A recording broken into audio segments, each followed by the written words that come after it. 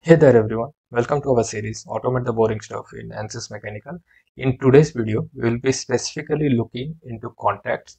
So, so, so, uh, we have already seen how to access connection. So from connection, we will create a connection group, and then from connection group, we will create contacts. So I will directly create connection group from here. So it will be model.connections, which will give you connection. Then from here, add connection group, and then from a connection group we will create automatic connections. So create automatic connections.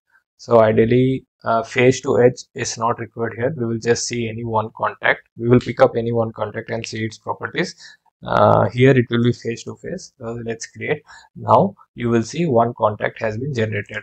So let's learn the ways how we can access this contact region. Suppose you are already having a connection group variable. So from here you can do children. From here you will see only one contact region is available. From here you will just type uh, you will access the first index, which is 0, and you will get the contact region. One more way is con group dot get children. Again, here you have to give the model property uh, dot, it will be contact region. Yeah, so this will be, again, don't forget the boolean true, and then you will get the same as you got from children. And you can also access directly from model. It will be model.get children, and here again you have to type data model object category dot uh, contact region comma boolean true. Here also you're getting the same thing. So this is much easier. Let's say you're already having connection group. Anyway, when you will be doing automation, you will be storing this connection group somewhere. So we will use the same, and this will be index 0, and I will type it as C1 contact 1, just to be just to keep it simple. So C1 is our contact. So C1, if we type, there is one way to rename it, which is rename based on definition. So let's see whether it is available or not. Rename based on definition, it's a function, it doesn't return anything. So yeah, so C1 dot name. So this is what we are targeting. It's a bonded solid to solid. So let's access all these methods. Again, you don't have to choose anything. So based on this uh, location, for example, here you are you are sending a name selection to this, automatically this is changed to name selection. If you are sending geometry location, it will be face to face. So let's keep it face to face. Name selection and eye selection info we have already seen in selection manager video and name selection video. So let's not change this. To access contact faces, you can just type c1.source location, and to target faces, or to access target faces, you can just type c1.target location. Few things that is very much required or to learn is this type, behavior, and what else? Behavior, trim contact, pinball region, and if it is frictional, then you have to use the friction coefficient, and pinball region is there. Normal stiffness, if you're doing nonlinear analysis, then this mathematical offset between the contacts. So let's start with bonded, and let's see what type it is. So it will be C1 dot type, not this type. It should be something like contact type, thread type. Yeah, contact type. So you will see it is a bonded, and it's again a get and set property. Enum name is contact type, and let's see what are the fields available there. So it will be bonded, frictional, frictionless, no separation. These are most frequently used. Rough. Then bonded is already available. So let's go with all the settings of bonded, and then we have behavior. So it should be C1 dot behavior. It's a get and set property. Right now it's program control. And then here you will see asymmetric, autosymmetric.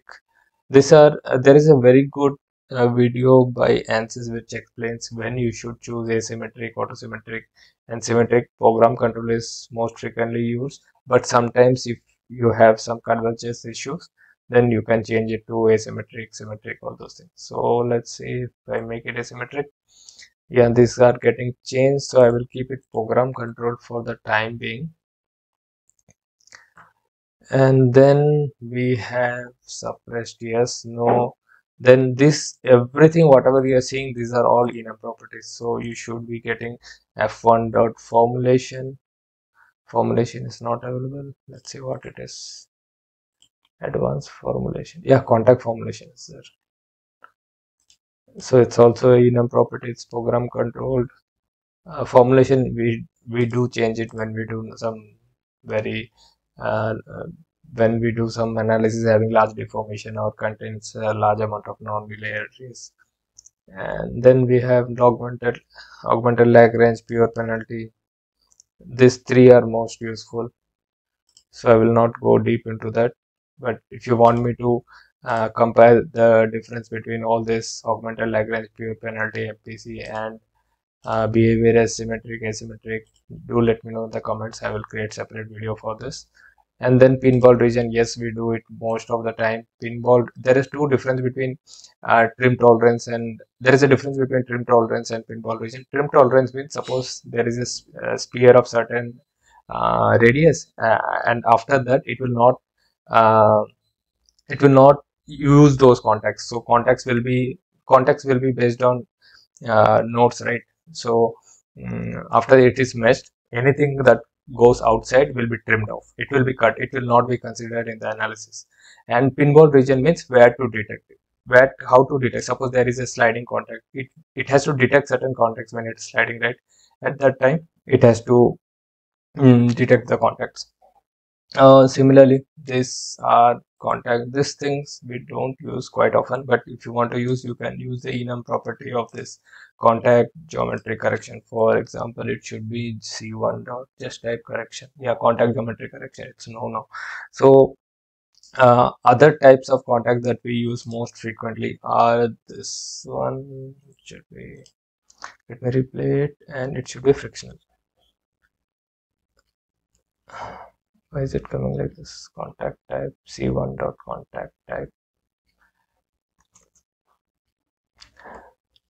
Yeah, so it should be frictional. In frictional, first is friction coefficient. So C1 dot friction coefficient, you will see it's a double.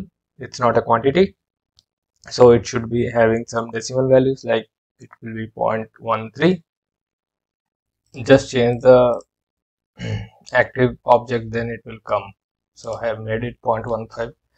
And similarly, we have this damping factor, update stiffness on each iteration. These things also are also done. So let's see how to access that. It will be update stiffness. So it's a get and set property, and it's a type of enum. You can just type equal to dot each iteration. It will get changed to each iteration. You can give the damping factor as well. So it will be 1/10 mostly, which is 0.1, or sometimes 1/100 also if you are having convergence issues. And then we have this offset, which is very critical when doing nonlinear analysis. Suppose you are already having a contact with some gap, but you want it to be considered. If you want to maintain that gap throughout, then you can use this offsets. It will be C1 dot offset. I think this is user offset instead of offset. Let's check if it is changing or not. It will be like 0.001 or just 0.1 mm, and yeah, it's changing. So this is user offset, and rest of the things are simple enum properties. You can change it on your own. So this were the most frequently used things. And instead of face, suppose you are doing automation and you are storing certain faces in a name selection.